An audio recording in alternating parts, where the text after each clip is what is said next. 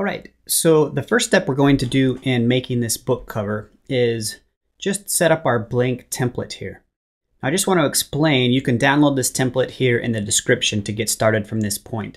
But I wanted to give a quick update on why I made the decisions as far as the size. So in a typical book, like a paperback novel, it's 5.5 inches wide by 8.5 inches tall. And that's just for the actual pages. Now the book cover, of course, extends a lot of times a little bit past that, especially on like hardback. So the actual cover will be 6 inches wide and 9 inches tall. Now, again, that's just kind of a common size. Your book could be a million different sizes depending on what sort of cover you're designing. But I wanted to give you a sort of a standard. Now that ratio, if you look at that ratio, so the width here is the 6 and then the height here is 9. What that means is it's a 1 to a 1.5 ratio. So for every unit of width, it's 1.5 times taller is the basic ratio of the actual book. So basically that. So what I've done here in my book, or in this little design here, if we go to our image and down to image size, you'll see that the width of my document is 5,500 pixels and the height is 3,750.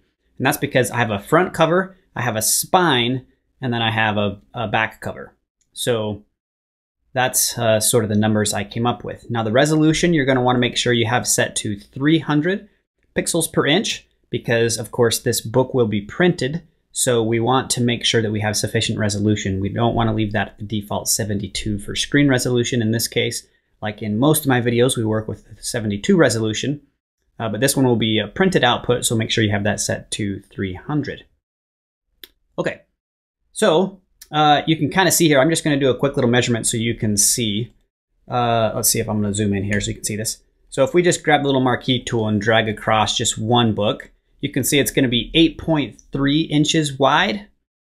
And then if we go here to the bottom and just drag up to the top, you'll see that it's going to be all the way to right there, 12.4 inches. So in other words, my design is slightly larger than the standard novel.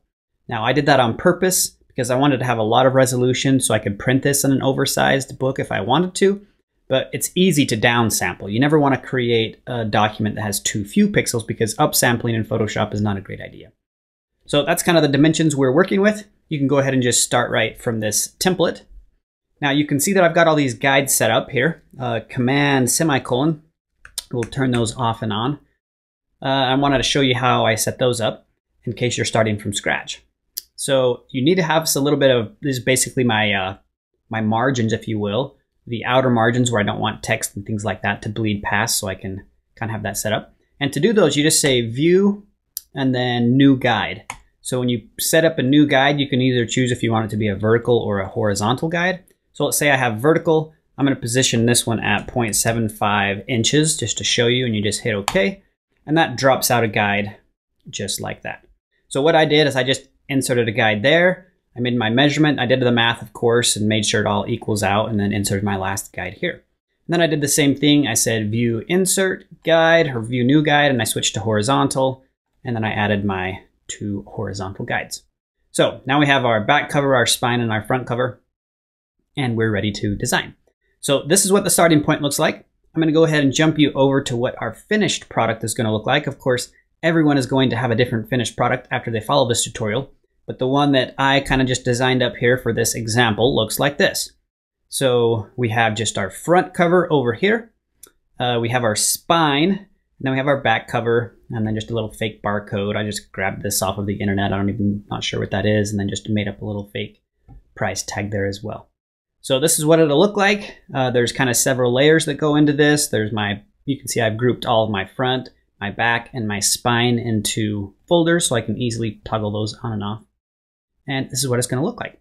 So we're going to look at lots of text effects. We're going to look at images, some layer styles. We're going to be looking at blend modes and a few things like that.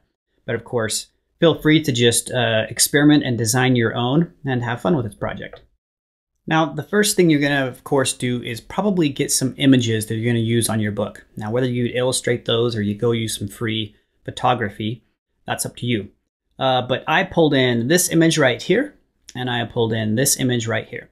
Now I found these images just on some commercial free, copyright free Creative Commons websites. I'll show you a resource for that here. My favorite resource is called unsplash.com. You just come to this website and you can just search for any random photo here. I'll just search for, I don't know, a landscape. And you can see that you've got tons and tons of images to choose from. And the reason why this site's nice is that all of the images here are very high resolution. So you can just download them for free. They are commercial free. You can use them in commercial projects like a book cover without requiring credit. It's always nice to give the photographer themselves credit, but you're not required to on this website. And they have commercial use. That's an option. So whether you design or illustrate, you'll probably want to start off with some photographs. So the theme here was kind of some, for me anyway, for this example was sort of like a horror mystery type of book cover. So I kind of just found two images that looked slightly, I don't know, eerie or strange. So I've got this one here and I've got this one here. Now what we're going to do is I'm just going to design up here on the front cover first. Now when you import your image into Photoshop, make sure you import it as a smart object. That's denoted by this little teeny icon right there. Smart objects will allow you to resize your photograph. So I can do a Command T, a transformation on this image right here. And I can transform up and down and hit OK. And it's not going to degrade those pixels ever. So I can, especially when you're designing, you want to have that on because you're not quite sure the position and size of all these. So make sure they're smart objects. Okay, so basically what I'm going to do is I'm going to place this layer on top here. And I kind of want the effect, I'm going to turn both of these layers on. So I wanted this little guy's eye to kind of be on the top of this person. So what we're going to do to accomplish that is use a blend mode. So I'm going to select this layer here and it's the top layer, and I'll switch its blend mode to multiply.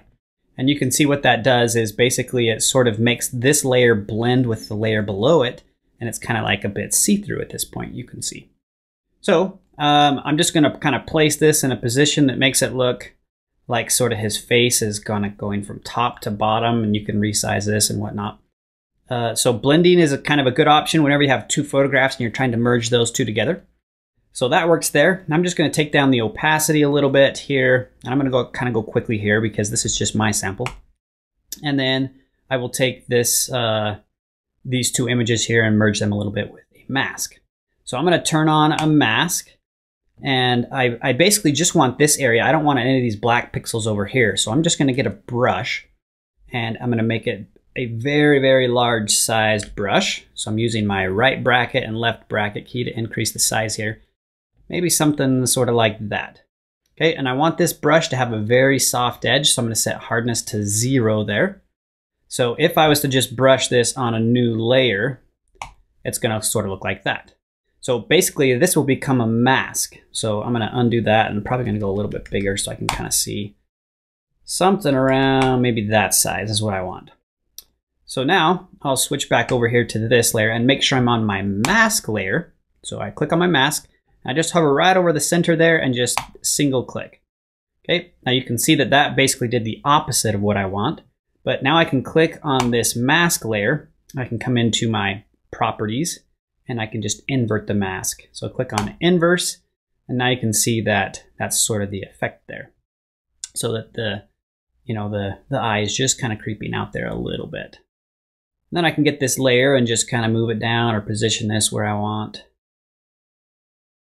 Yeah, something like that. And if you're unhappy, you can always just fill your mask back with solid black and then just try again. So I think that was a little bit big, so I'm going to come down a couple clicks and fill it with white this time, re-click in there, and something like that. Okay, so that's the basic effect for blending those two layers together. Now that I have that in place, I'm going to take these two layers and kind of position that maybe down where I want the front cover to be. Remember, this is going to cover the entire front cover here. So I want to make sure that this object here is basically centered from the left and the right, because this is my front cover. So I'll just maybe nudge those over a hair bit. Select both of those layers. I'm just using my arrow keys to nudge a little bit. So something around there looks fine enough for me. Whoops. Okay. Next, we're going to add in some type here. So let's go ahead and grab our type tool. Now, the type I used in this example is not a type that's built into my computer. You can see it's called Horioed Bold. And the place I went to get this type is a website called, I'm just blanking on the name. It's going to come to me.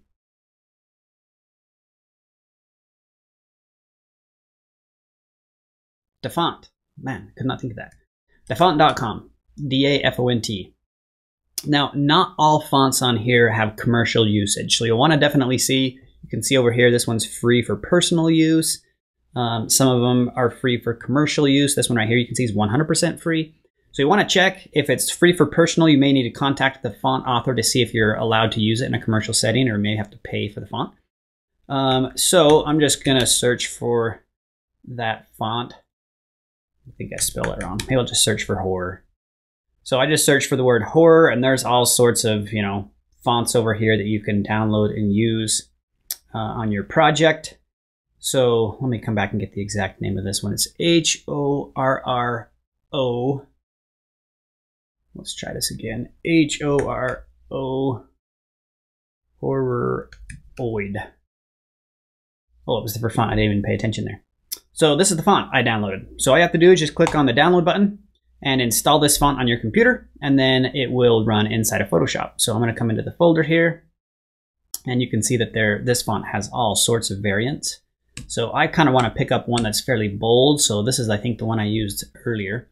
So I'm going to double click on the bold one, and we'll just click on install. And once you install the font, you come back to Photoshop and you click on your type tool, and it should now be installed. So if you come down here and have so many fonts installed here, it's taking a little while. And this is new in Photoshop 2019. If you just hover over this, it automatically will give you the preview here. That's what's happening there. So H-O-R, you can see there it is. So I click on that and hit OK. It's going to substitute, of course. But that's kind of how you can install a font. So now I'm going to jump back to this. I'll grab my type tool and just click here. And we'll jump down here and choose our new font. Of course, I did not even pay attention if this was had commercial use. It's donationware, so I'd have to donate in order to use this in a commercial setting. So, and I'll just give this guy some text here. We're going to call this, whoops. Not sure what just happened. Oh, I have a transformation happening. Okay, so let's call this Shards of Shadow. And let's close down. You can see here that I've got this split out into 3 different words here. So rather than you could do this all with a single text object, but for me, I think it makes more sense to split them off into 3. So I'm gonna create 3 different layers. So I'm just gonna duplicate this, 1, 2, 3. Looks like I have an extra one there. And then go ahead and make them all separate. So this one's gonna be shards. This one here is going to be the word of. And then our third one is going to be the word shadow. Okay, and now we're just gonna kind of position these around and sort of rescale them up. So I'm just gonna grab all 3 layers here and do just a quick free transform, Command T.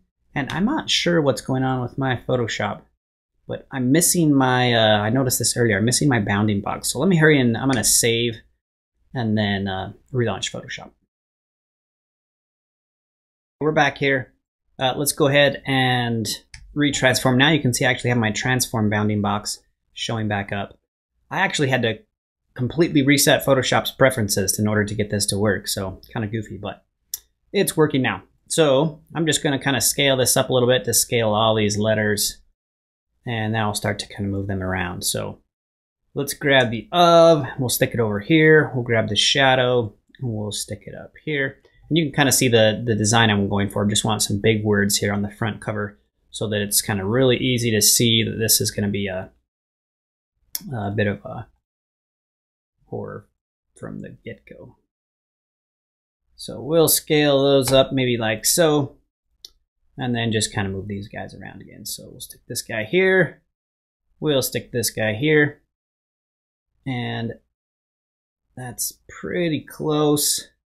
We won't try to match this exactly, but something like that. Now I do want the italics, so we're gonna grab all three of these we're gonna grab, I guess we can't do that to all three, but we're gonna grab the first one here, grab our type tool, maybe we can do this to all three. So if we select all three layers and we click on the little teeny tiny folder, I guess, extra options there when you have your type tool selected, we're gonna turn on the faux bold, so the italics, just so we get that font in italicized.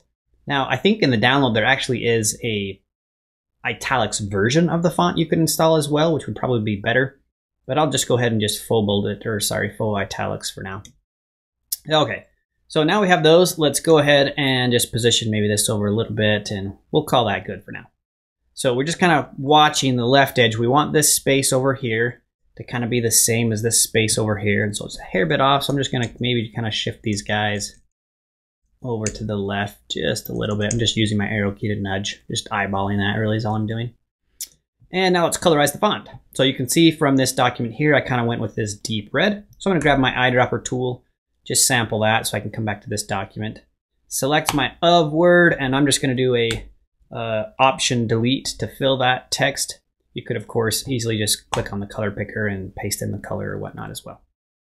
So now we have that, let's go ahead and add our shadow. So you can see over here, there's a bit of a shadow behind here on all of these guys. And what that is, I'm going to zoom out a click or two so you can see that there's my text there at the top. Whoops, I'm on the spine. Let me close the spine down. And come back into the front cover. There we go. And we'll come in here to our actual effect. So this is just a drop shadow effect with basically no blur.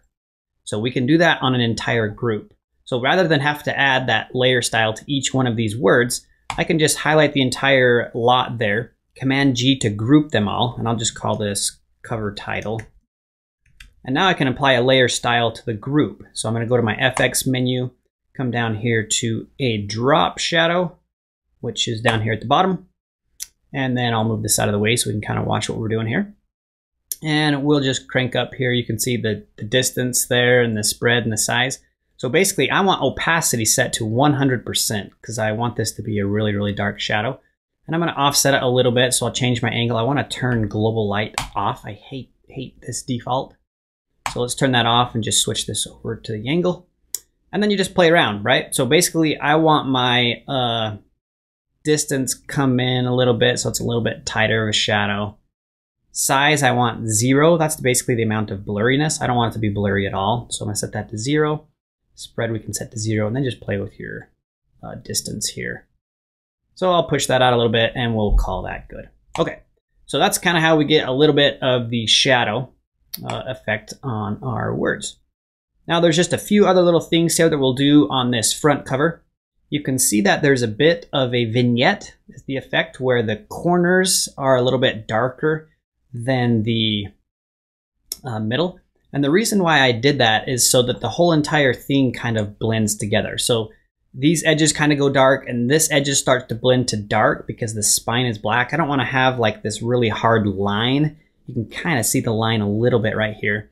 But I sort of start to blend to black, so there's a bit more of a smooth transition between the spines and the covers. So we're going to do that on this front cover as well. So we're going to do that with more layer masks. So we'll come over here and, whoops, let me just double check one thing here in my layers. So the background of our document, I know I'm going quick and switching back and forth, but I don't want this to be a 2-hour video. So the background right now is white, and I'm going to set that to black. So I'm just going to hit D to reset my default colors to black and white, and then Option Delete to fill that with black. Now when I add this sort of mask on this entire front cover, it's going to bleed into black. So this is the effect. So I'll turn this off for now so you can kind of see what I'm talking about here. So we're going to group all of these layers together and just call this front cover.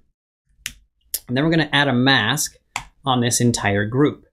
So with the mask, you can see whenever I get a brush tool and you paint with black or white in a mask, right, you delete or hide pixels. And this is all non-destructive because I can just paint back with white, switch to black. I'm hitting X on my keyboard there, and it's all non-destructive. So what we're going to do is, whoops, one step too far, is we're going to add on this mask layer basically a gradient. So if I create if I grab my gradient tool and I'm working with a gradient that's black to white, that's my first preset, foreground to background. Make sure that your foreground and background colors are in fact black and white. Then I can create a mask here. So for the gradient type, I want this option right here. This is the reflected gradient. So in other words, it's just going to reflect my gradient from left to right. So as I draw right here, you can see that if I look at the actual gradient, it just reflects whatever you did on one side over here on the other side. And that's basically the way a reflected gradient works. So let me turn that back off. So if I turn on the black, you can see my gradient is basically the exact opposite of what I want.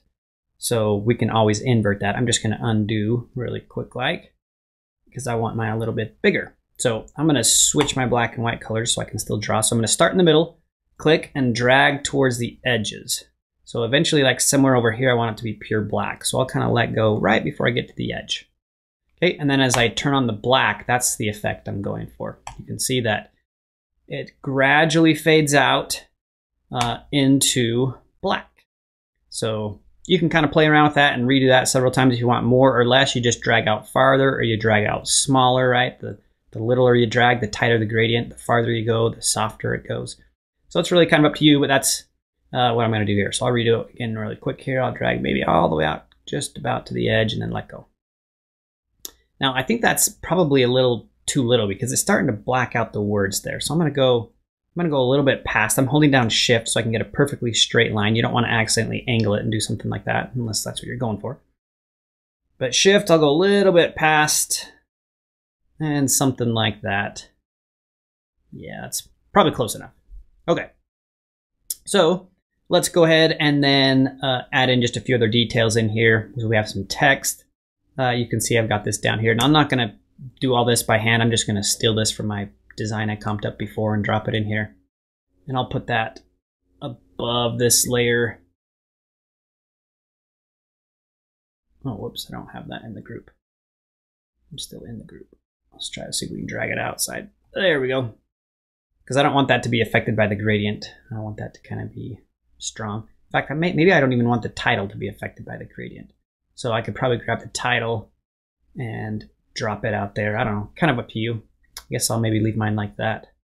So you would add some text and whatnot for your author. And next we're going to do, so we're going to call that good enough for the front cover. Next we're going to do the back cover. Now for me, what I did is I just used the same image here that I used on my front cover and just kind of placed it over here in the back cover. So I'm going to copy this layer. I'm going to duplicate it down. Now I'm getting a lot of layers in here. I'm not naming my layers because of course I'm going very quickly. So I'll group all of these layers together and I'll call this front cover. And then I'll drag this one up here above this layer. And this layer right here is going, whoops, make sure you don't have that auto select turned on. I'll grab this layer and let me just hide the front cover so you can see what I'm talking about here. And this is going to be my back cover. So really I'm only worried about this half over here.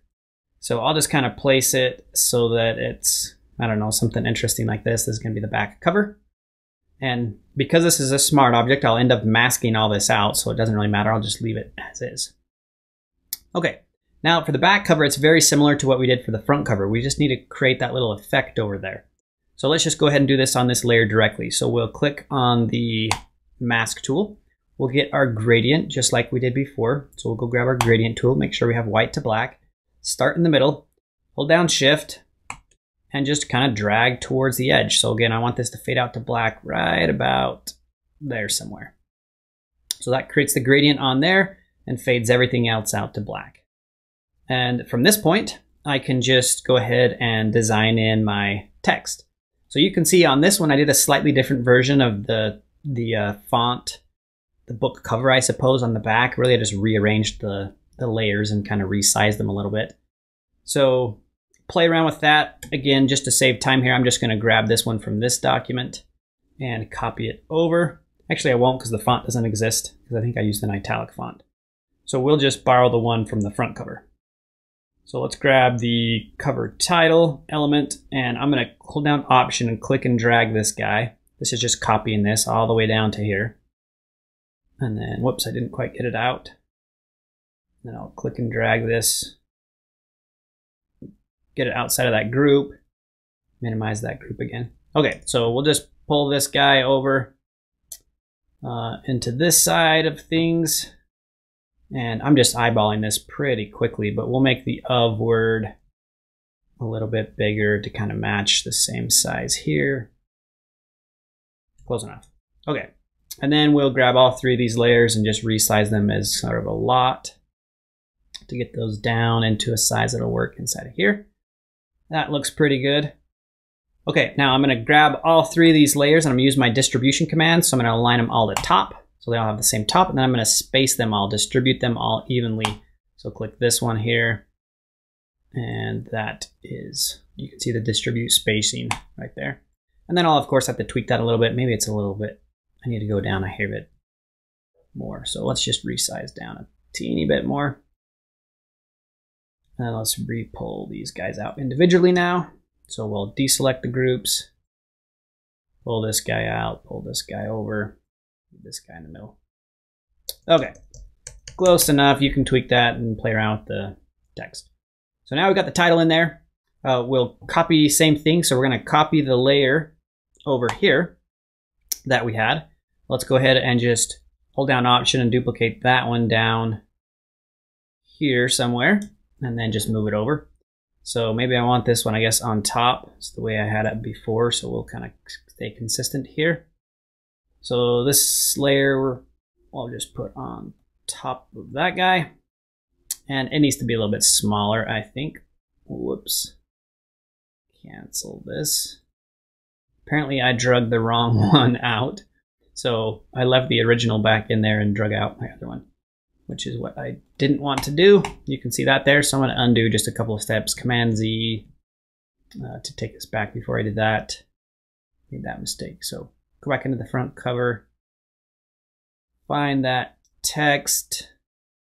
Duplicate it.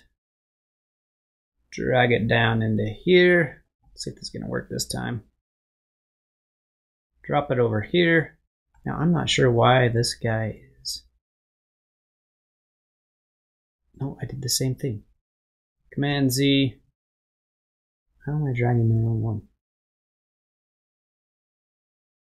Oh, I have my auto select on. That's why. I need to turn off auto select. I always do that. Now we can drag the correct one over and hopefully that's the right one. There we go. Okay, so we'll drop that up on the top there and minimize these a little bit. So now we can kind of maybe shift these down a little bit. And you can see over here, this one's just a little bit smaller. So I'm going to take that layer and resize it down a little bit. And then maybe stick it over here on the right side to get those right edges to line up. And then we're going to drop in a little bit of lorem ipsum text here. So we'll just grab our type tool and we'll just come in here and just drag a big box. Now this could be about the author. This could be about the book. It's kind of really up to you, right? So I'm just going to drag one big paragraph, kind of maybe down into here somewhere. And then get this lorem ipsum text and make it a smaller size. Let's maybe go to 16. That's probably a little bit too small. Maybe, I don't know, 18. I can see some other weird issue in my Photoshop. It's not highlighting my font like it's supposed to. I have no idea why. It seems to be another weird bug that's happening to me. So anyway, we can then go to our type and then add the lorem ipsum, paste lorem ipsum to get some more in there, and maybe we'll hit return in here a few times. Basically just, you're gonna of course fill this out with your own type. Now as far as the type goes, I like to have this justified type on the left and right. So I don't like it left aligned when we're dealing with this box. So I'm gonna select my type layer, make sure I have my type tool selected, come up here to the options again, and make our type justified. So we're going to go to paragraph and we're going to do this. I like this one right here. It's justified with the leftover text centered like that. So that's how I'm going to do my type. You can do yours however you want, but just make sure I kind of just as I'm watching, right? I want this right edge to kind of maintain a consistent line. So if I was to draw a line, you can see the shards and those paragraphs are roughly the same, and the Andrew Wilson and the shadow and this paragraphs are roughly all in the same. They're not exactly perfect, but that's kind of what I'm going for, right? So you want to line those up on your own to make that just perfect. Okay. Last thing we need to do is add in a little bit of some tags. So we're going to create this little tag down here, then we'll throw in a barcode. And it looks like one other thing I had in here was this little title, suspense and horror. So maybe I'll just grab this layer and copy it down as well. Whoops, don't do that. Cancel that. Same thing, we're going to option drag this down to create a duplicate. And then we'll call this horror novel.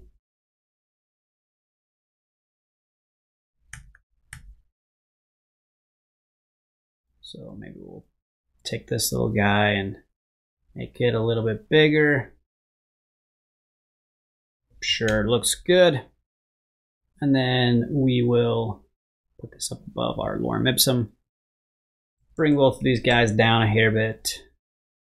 Take this, make sure it's centered up there. And again, I'm not measuring these left and rights, I'm just eyeballing them, but you probably want to get them perfect. Okay, close enough. Now we'll do a little barcode down here at the bottom.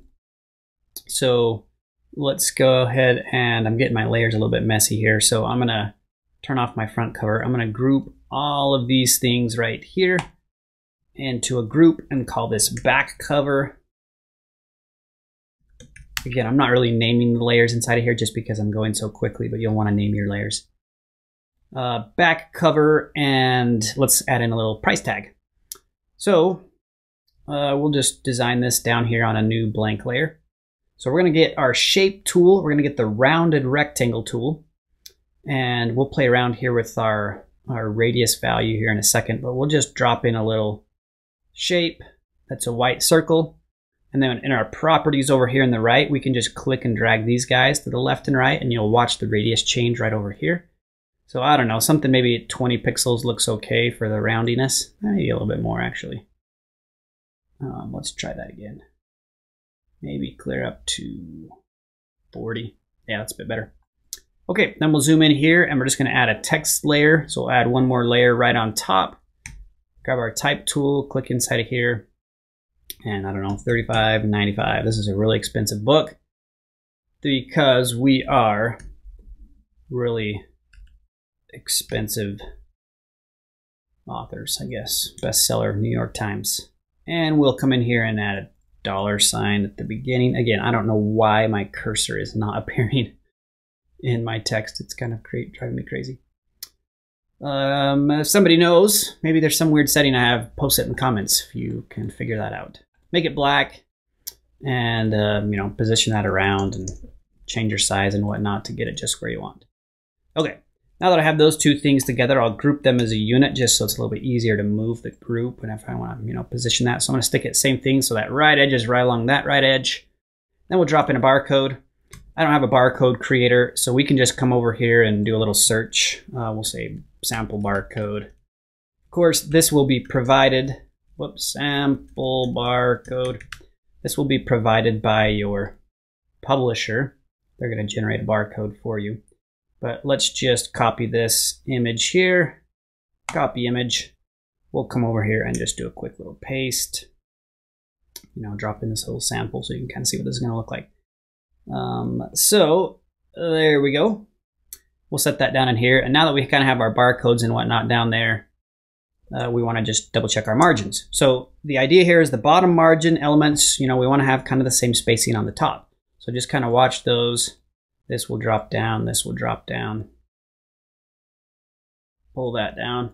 Whoops, change this to group.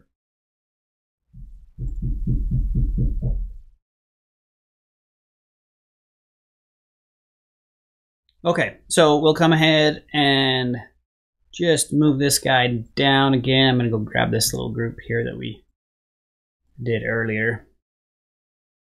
And just reposition a few things because I don't think I have enough warm-ups in here.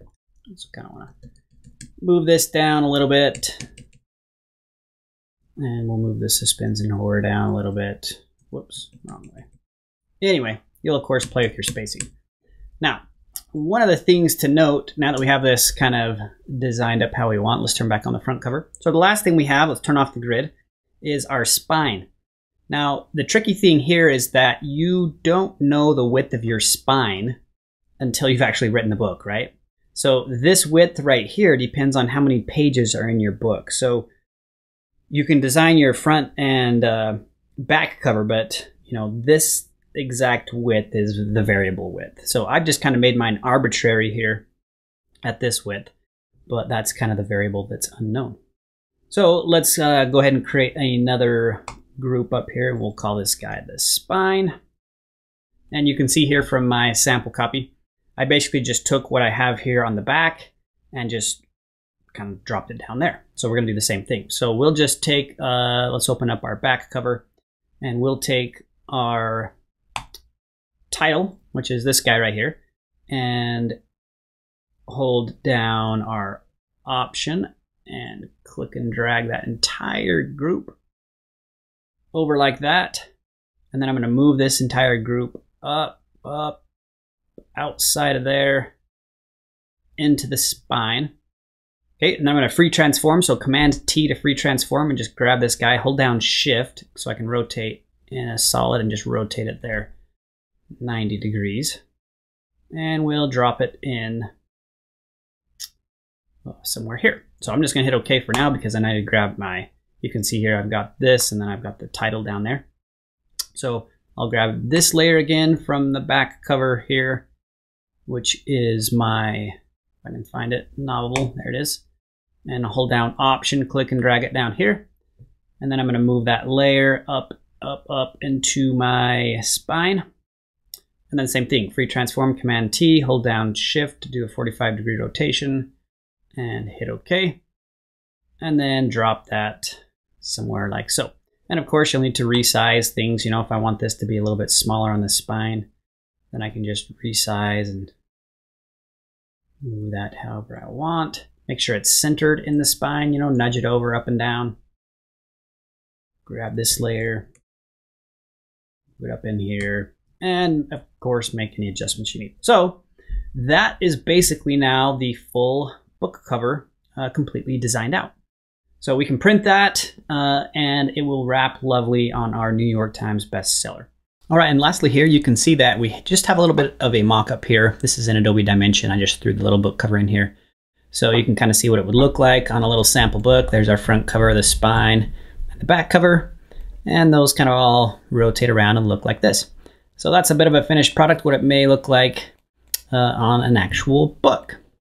So I know that was very, very quickly, but I hope you just learned a trick or two on how to kind of get started and design up a book cover. I'd love to see anyone that follows this tutorial post a little link maybe to a cover that you've designed, and we'd love to see them. Ask any questions away in the comments section if you're stuck on something or have a little question, and I'll do my best to respond to those if you're stuck. All right, we will see you in the next video.